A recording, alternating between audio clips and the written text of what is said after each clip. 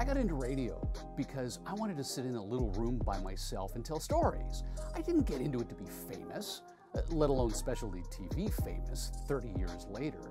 The whole idea was I wanted to perform, but I'm a remarkable introvert. And so the idea of sitting alone in a room telling stories where others will hear it but you don't have to see them was perfect for me.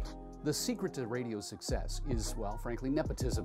I had an uncle who was a major DJ in Toronto, and he got me my first job in radio at 17.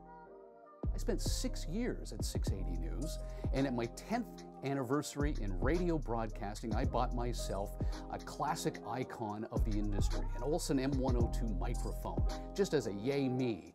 Well, the next year I got into TV. And from there, I found myself at Report on Business Television, BNN, and CTV News. And I built a career from that because that was the show. CTV in Toronto, there's no bigger television operation in the country. The worst advice I ever got was from the DJs who told me, don't get a piece of paper, just get out there and get the experience, which was critical when you're starting out. But that's not a long-term solution, and I knew I needed that paper. And when I went to Humber and got it, my first on-air job, I asked the person who gave me that job, would you have given it to me if I hadn't have gone to Humber? The answer was no way. So I knew I had made the right decision.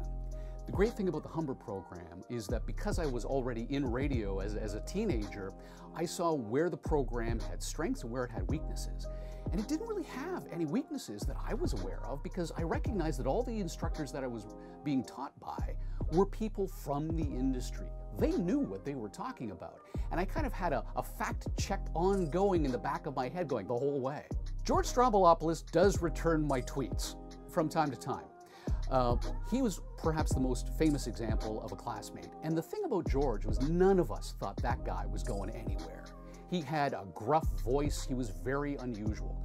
But the strength of that particular character is that he had drive and he never stopped working. He was always on the go. And that just reinforced to me that regardless as to whether or not you've got the perfect radio voice, if you've got the drive and the energy and you don't take no for an answer, you can succeed. Experience something that you're uncomfortable with. Go in a direction you didn't necessarily expect. Explore. And that's exactly what I did. After a couple of years in music radio, I had an opportunity for an on-air position in news in small town Ontario. I took them up on that opportunity, and it was a remarkable experience. After spending 4 years behind the scenes in radio, I came to develop a strong appreciation for the fact that this is a team sport. There is no star without everyone else involved. So we launched this Geeks and Beats podcast with a man that I had so much admiration for. When I was in Humber going to the radio school, Alan Cross is now a friend of mine. He's a colleague. We built this Geeks and Beats podcast together. And the great thing about it is that I'm in charge. I don't have a boss telling me what to do here. I'm Michael Hainsworth, and I'm a proud Humber grad.